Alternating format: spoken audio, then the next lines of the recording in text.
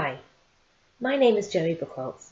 I am the anaesthesia nurse working at London Veterinary Specialists, a multidisciplinary referral centre in North London. This webinar is going to cover some of the common issues we can come across when monitoring anaesthesia, and my main aim is to give other nurses confidence when analysing what we may see with our patients and how to manage any issues that arise. To start, I wanted to highlight the importance of understanding the ASA classifications, as it is vital for us to think of each patient individually, including their full history and current underlying issues, as well as the procedure about to be performed. There are 5 categories. 1. A normal and healthy patient. 2. A patient with mild systemic disease. 3. A patient with a systemic disease that is well compensated for or well controlled. 4. A patient with severe uncompensated systemic disease. And 5. A patient that is unlikely to survive. Note that there is an E for emergency, and that can be applied to any grade. It just signifies that the general anaesthetic and the procedure to be performed are an emergency. For example, the procedure may be a straightforward dental, but the patient has a heart murmur. Therefore, the patient is ASA grade 3. And this may affect the drug choices for pre-medication or induction.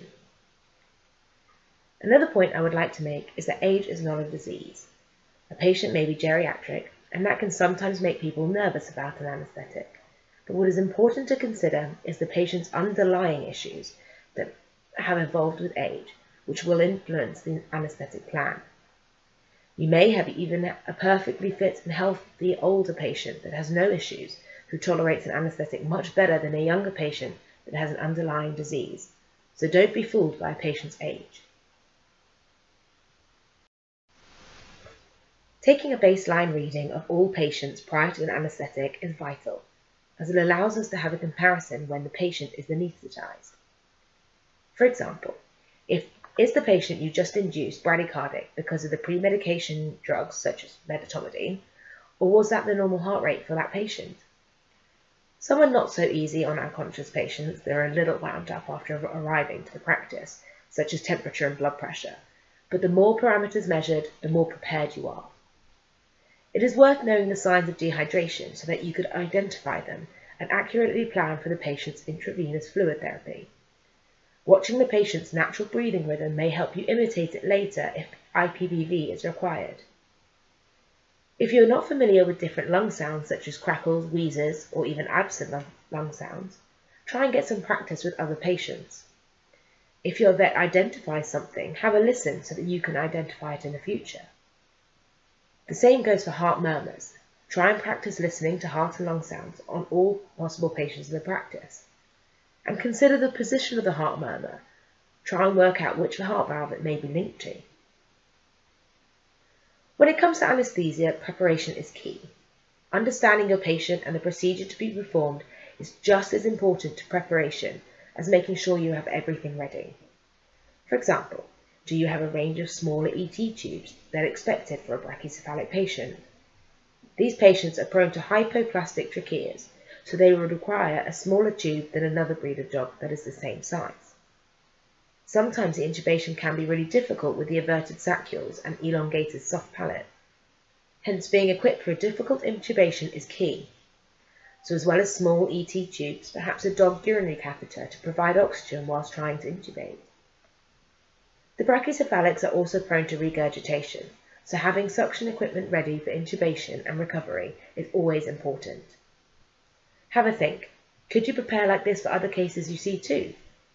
For example, suction and head-up induction for the vomiting foreign body dog, or difficult intubation in a cat with a laryngeal mass. Following on from understanding the ASA classifications, it is really important to read the patient history. I am sure there are many of us that just administer the pre-medication as told to, and then proceed to monitor the patient, looking out for the common signs without fully understanding our case. Without reading a patient history, how can we accurately assign an ASA grade? Do we know what to look out for whilst monitoring, other than the obvious signs of pain or change in plane of anaesthesia? For example, a dog with a mitral valve disease cannot tolerate tachycardia as well as a healthy patient.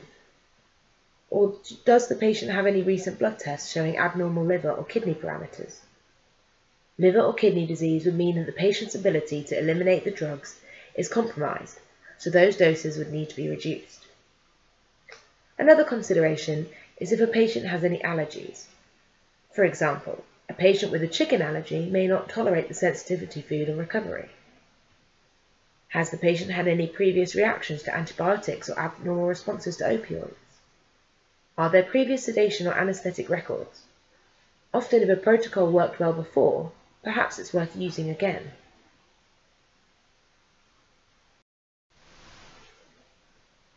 Although as nurses we cannot prescribe, I think it's really important for us to consider what pre-medication and analgesia is appropriate for our patients. Often, pain relief is considered for pre-medication and sometimes on recovery, but there are many different points on the pain pathway where we can intercept pain and keep our patients more comfortable throughout the procedure. For example, dentals and orthopedics almost always involve some local anaesthesia in the form of blocks. But perhaps the vets can consider the use of an epidural for other procedures too. Perhaps a CRI of analgesia during the procedure could keep the patient comfortable, as well as act as max sparing to reduce the amount of isoflurane required. It is best practice to try and use the multimodal approach by combining drugs acting at various points on the pathway. Not only will adequate analgesia reduce the amount of volatile agent required, thereby making the process safer, but also by using small doses of many different drugs, the side effects of each drug are reduced. Take a look at the diagram here showing the different pain pathways, and note the different classes of drugs that act on each pathway. Non-steroidal anti-inflammatory drugs act at the periphery where transduction of a noxious stimulus occurs, such as mechanical, chemical, thermal pain, or injury. When the pain signal is sent along the nerve fibers towards the spinal cord, this is known as transmission, which is where local anaesthesia takes action by blocking those pain signals. Drug classes such as alpha-2s, opioids, ketamine, and nitrous oxide all act at the spinal cord level, where the pain signals are modulated and either sent onto the brain for perception or relayed to the reflex arc in the spinal cord. At the brain, perception of pain occurs, and this is intercepted by the same drugs acting on modulation, as well as anaesthesia.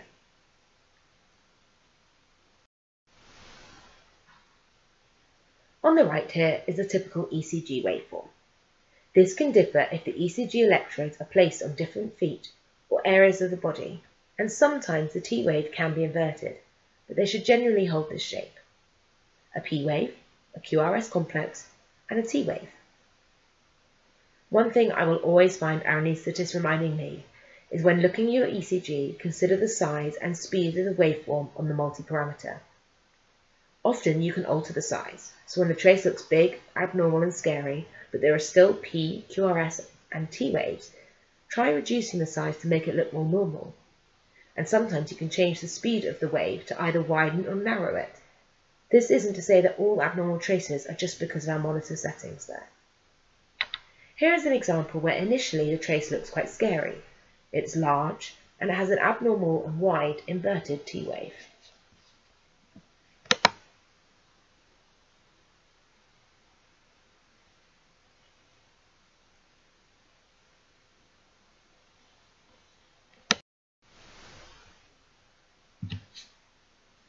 However, we fiddled with the settings and changed the size from about ×4 to ×1 to make the wave smaller, and increased the speed of the waveform to make it narrower. You can now see that it looks more normal. Note that the T wave is still inverted, but this was of no concern.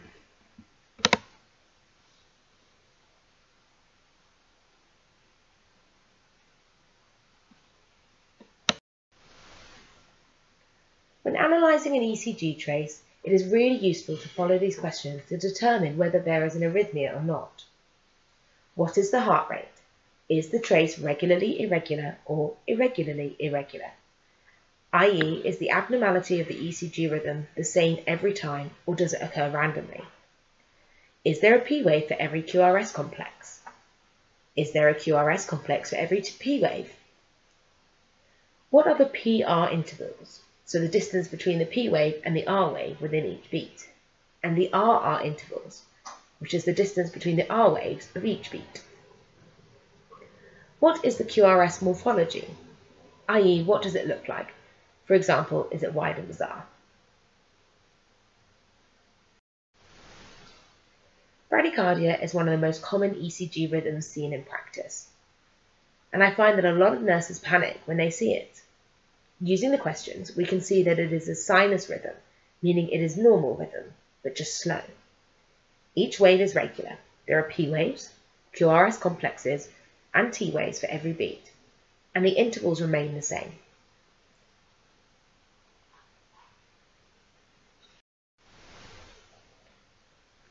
Obviously, each case is different, and I want to highlight that it is important to understand ECG rhythms and really think about why you might be seeing them. Don't just say, oh, the patient's bradycardic, but it's fit and healthy, or it's had metatogamy. Make sure that is the reason. Don't just assume it. A lot of the time, we do see bradycardia in patients pre-medicated with alpha-2 agonists, and often the heart rates can go as low as 30 to 40. But this is when you consider your patient, its history, and other parameters. If you can see that the BP, the blood pressure, is normal to high, then the body has compensated well and maintained cardiac output. So the bradycardia is less concerning. If the blood pressure is low, then the cardiac output will fall, risking poor perfusion of vital organs. This needs addressing. If there is sinus rhythm, then again, this is less concerning than if an arrhythmia develops, such as AV block. As well as being drug-induced, bradycardia could be due to a deep plane of anaesthesia. So check your patient and volatile agent. Sometimes a dramatic drop could be a vagal response to surgical stimulation, such as putting on the ovaries in a stay. If you see a change in heart rate, consider what the surgeon might currently be doing and suggest, could they maybe be a little more gentle? Tachycardia is another common ECG rhythm seen in practice. Using the questions, we can see that it is a fast but sinus rhythm. Each wave is regular, there are P waves, QRS complexes, and T waves for every beat, and the intervals remain the same. The main concerns with tachycardia are the increased oxygen demand for the myocardia, but a reduction in time for myocardial perfusion, which further reduces oxygenation. Myocardial perfusion occurs during diastole, when the heart muscle relaxes. So if the heart is pumping really fast, there is less time for diastole, meaning the heart muscle itself does not get enough time to be perfused, risking myocardial ischemia.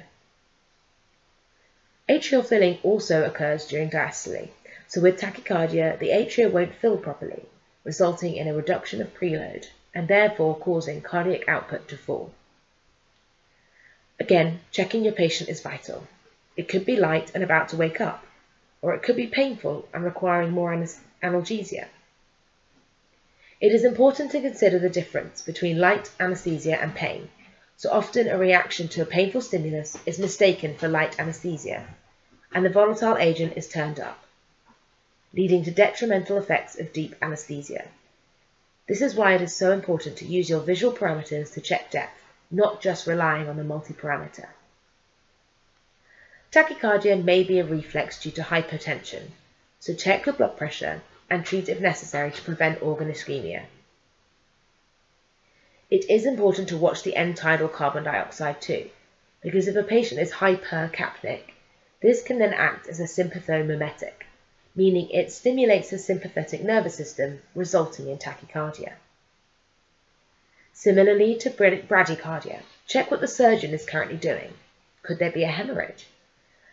Tachycardia is the initial response before a fall in blood pressure, so this could be a sign of bleeding. Or could the vet be occluding a major vessel such as the vena cava during deep abdominal surgery? This would dramatically reduce the venous return, also known as preload, and therefore stroke volume. This is detected by baroreceptors in the aorta and stimulates a reflex tachycardia, which is not exactly the most intelligent of reflexes, as it then further reduces ventricular filling because of the reduced time for diastole. so you can see why tachycardia can quickly escalate and become worrying. Sinus arrhythmia is the term used to describe the sinus rhythm, whereby the heart rate increases when the patient breathes in, then slows again for expiration. It is classed as regularly irregular because it occurs every time the patient breathes, so it has a regular pattern.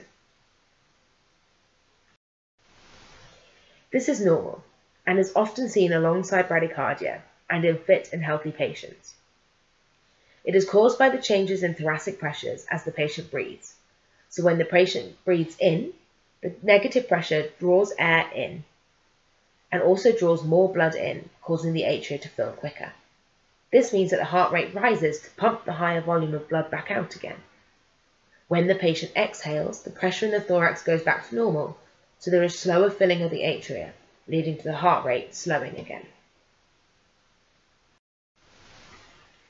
First degree AV block is where there is a delay between the P wave and the QRST complex. It isn't with every beat, so you may even miss it. It is more likely to be detected on a paper trace ECG than on a multi-parameter. This arrhythmia can occur with various heart rates, although it is more commonly seen alongside bradycardia. You can see that I have said that the trace could be both regular or irregular, and this is because the regularity of rhythm is down to the RR interval. If the P wave occurs with sinus rhythm, then the RR interval would stay the same, so the trace would appear regular. However, if there is sinus arrhythmia, when the heart rate changes with breathing, then the distances between R waves would vary, and therefore the AV block would appear to be irregular. P waves and QRS complexes are still present for every beat, and there is no abnormal morphology. There is just a delay between the two, which causes a delay in the PR interval, but the RR intervals should remain the same, unless sinus arrhythmia is also present. If you've noticed first degree AV block, it could be drug-induced and alongside bradycardia. It usually isn't of any concern. I would be concentrating on the bradycardia or watching for development of worse arrhythmias, such as second degree AV block.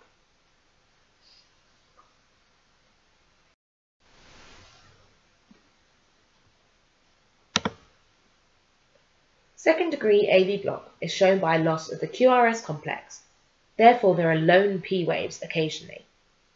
This means that the ventricles fail to depolarize as there is no electrical impulse passing through the AV node. You can see the lone P wave on this video. Again, it is a one-off, so it is easily missed.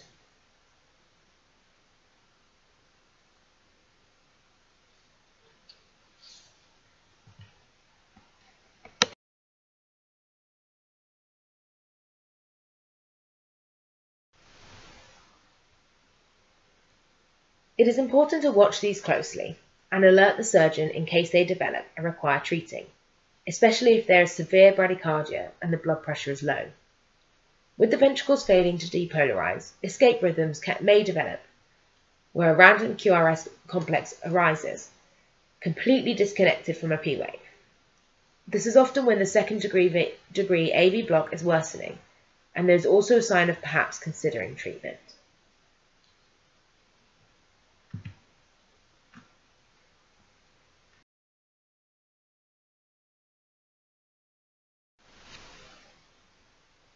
It is vital to monitor blood pressure during sedation and anaesthesia so we can monitor organ perfusion. If a patient is hypotensive, then there is inadequate blood flow to vital organs, and this can risk permanent organ damage. Values differ between patients, but generally we don't want the blood pressure to drop below minimum values, so avoiding systolic as low as 80 to 90 is best. If it gets this low, intervention is required. There are several reasons for low blood pressure, such as hypothermia, deep plane of anaesthesia, a fall in cardiac output, vasodilation, or prolonged hemorrhage, so checking all parameters is paramount.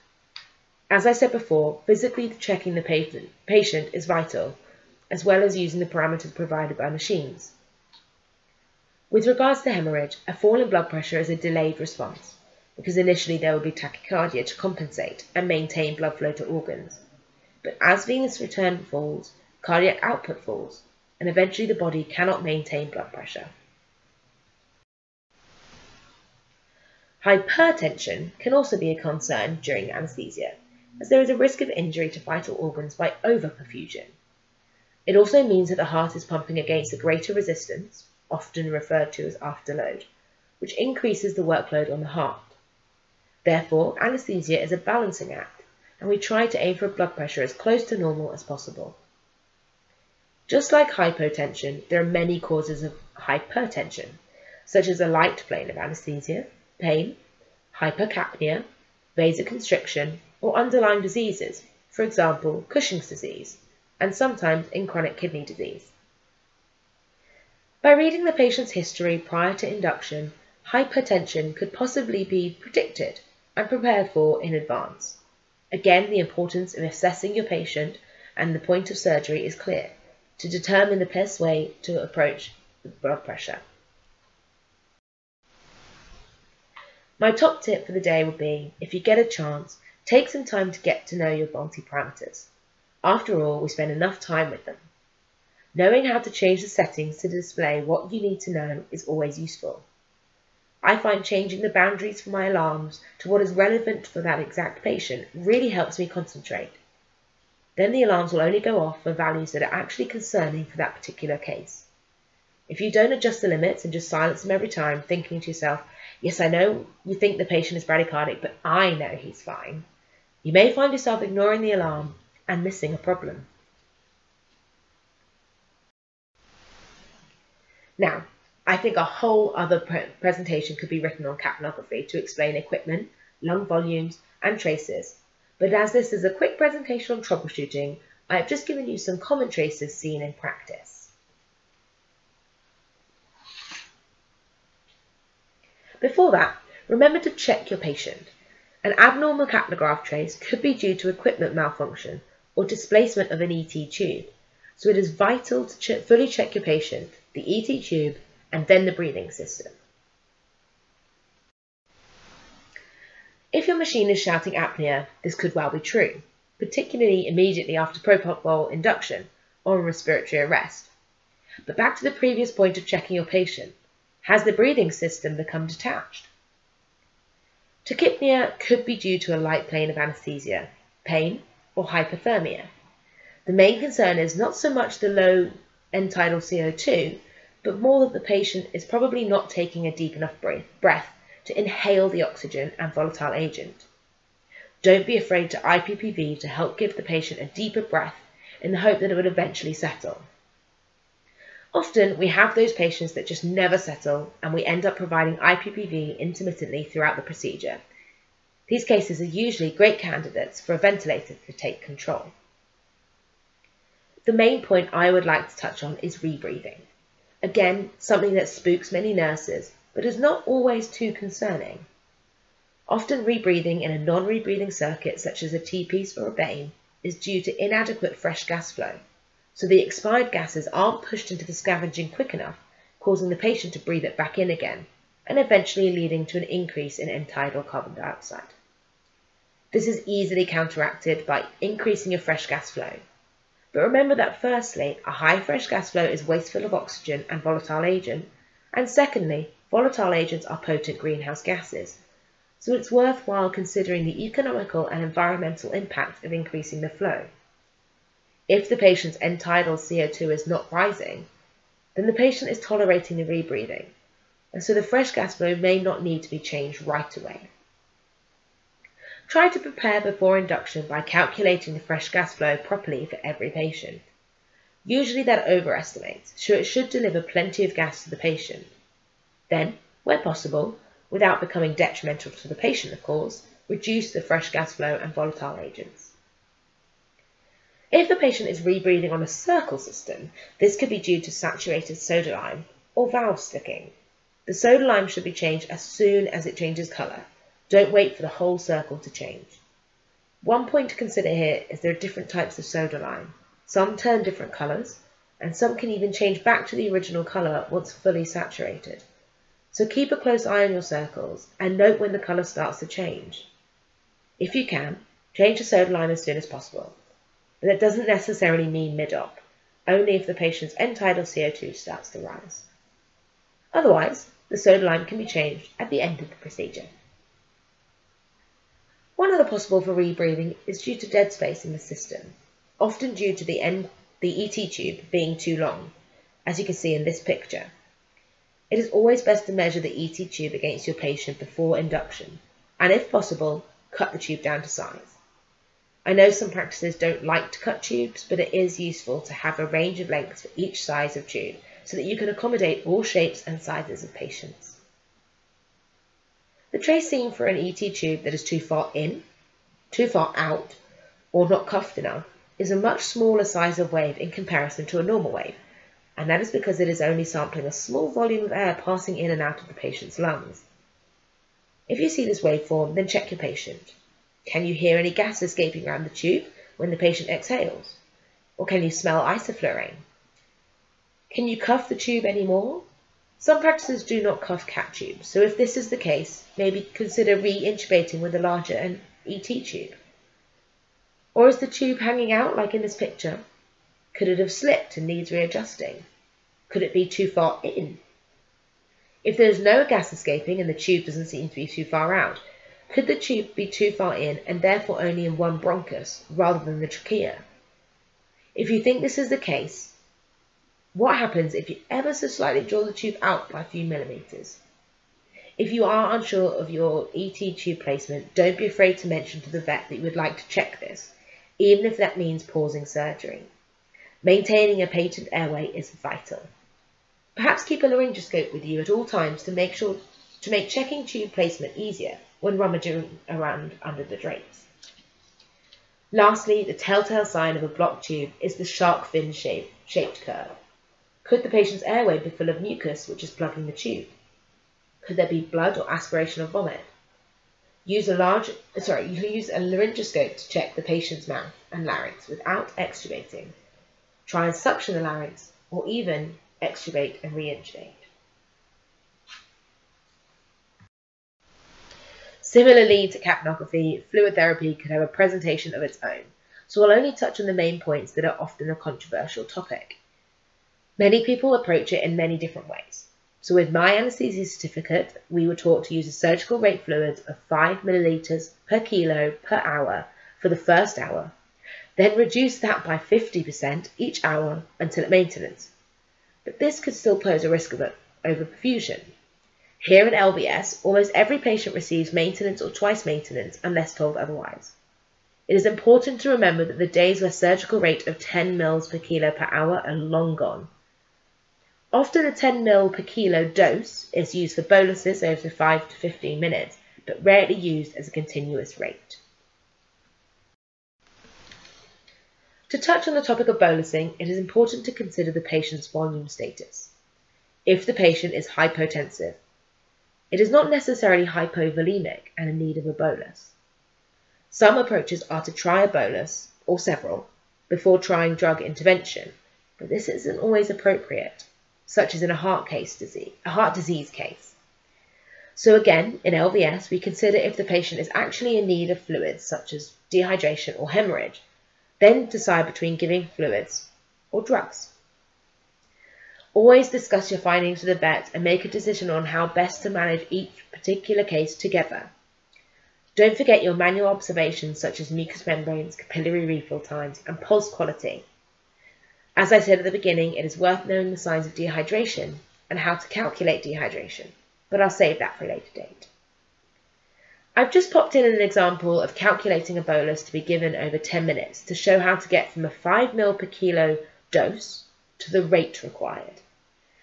So a 10 kilo dog needing a 5 ml per kilo bolus over 10 minutes means the dog needs a total volume of 50 millilitres, 10 kilos times 5 ml per kilo.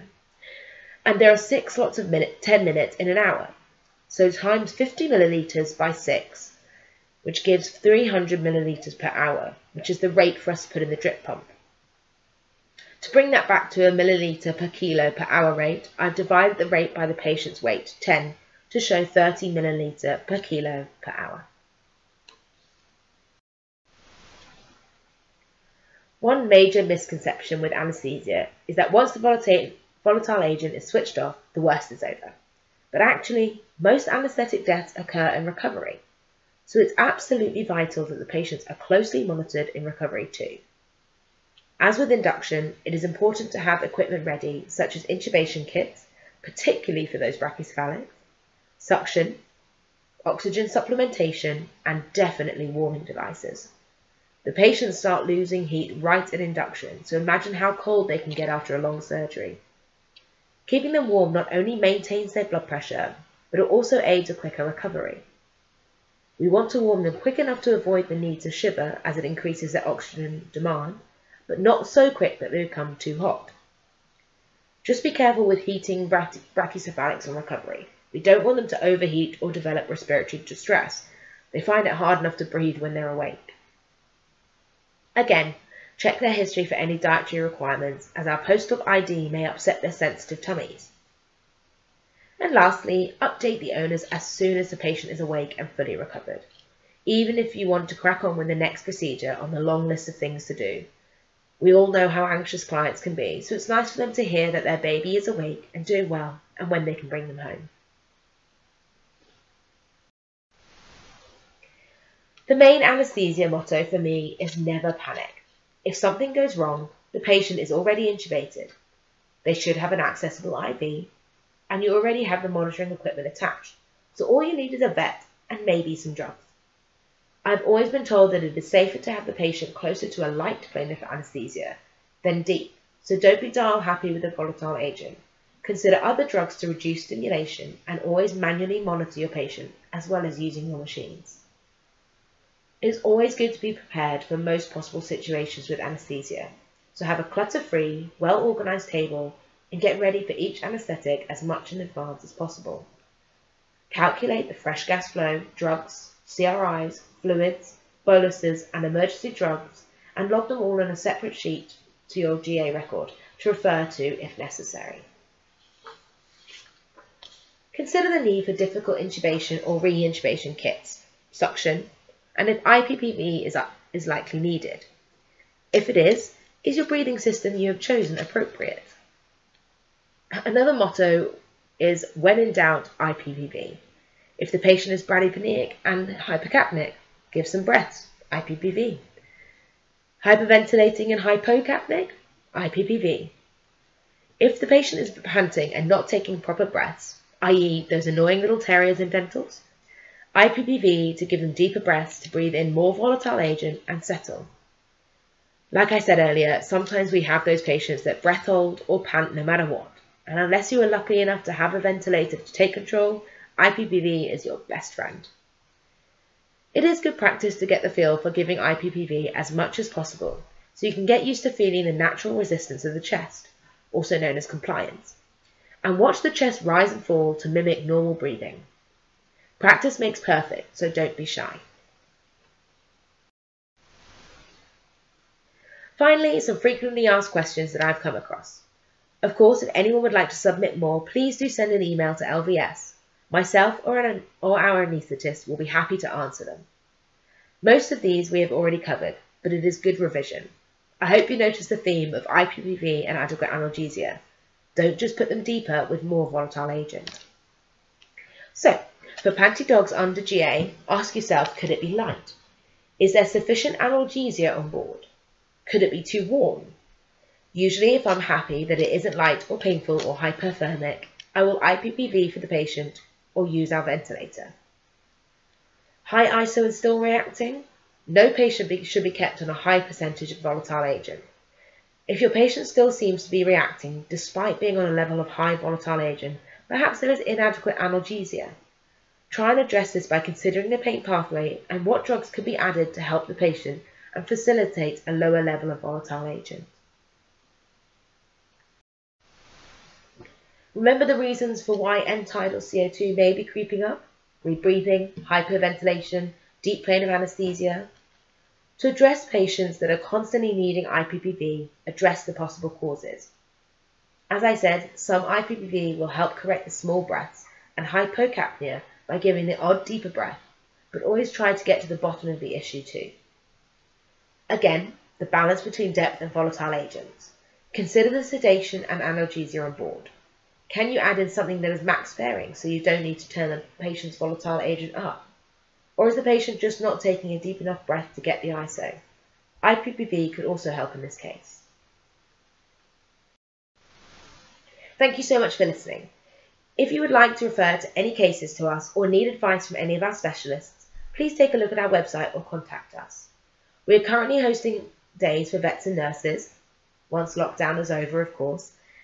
So if you would like to come and shadow David, our anaesthetist, or if you're interested in arranging a visit, please do not hesitate to ask us a question or contact us. I hope this presentation has answered some questions and helped build your confidence with anaesthesia. Thank you again, and goodbye.